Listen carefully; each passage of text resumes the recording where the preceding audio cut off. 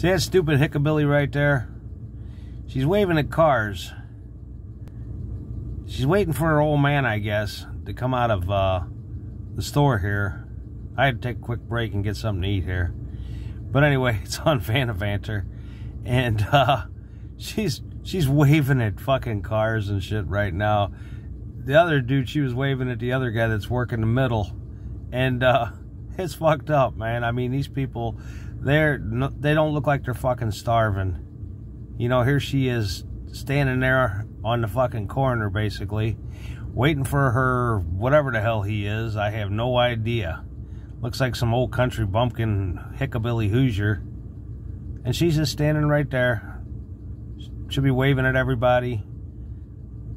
That's just it. You know, they don't want to walk their fucking legs down to a place where you can put an application in for a job.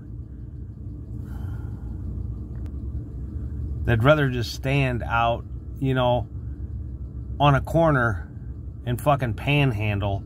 You're not going to see them in the wintertime, though, because it's going to get fucking probably pretty cold this year. But in the summertime, you know, I mean, they swap the corners. The one guy was walking by, this old scraggly white Hoosiery fucking guy, counting his money, and walked down. I guess they rent the corner out. I have no idea. But it's just a fucking joke here in St. Louis. You know, it's like I said, they can't fix the fucking roads because I guess asphalt has COVID in it, you know, and it's just like, it's disgusting. Oh, there he is.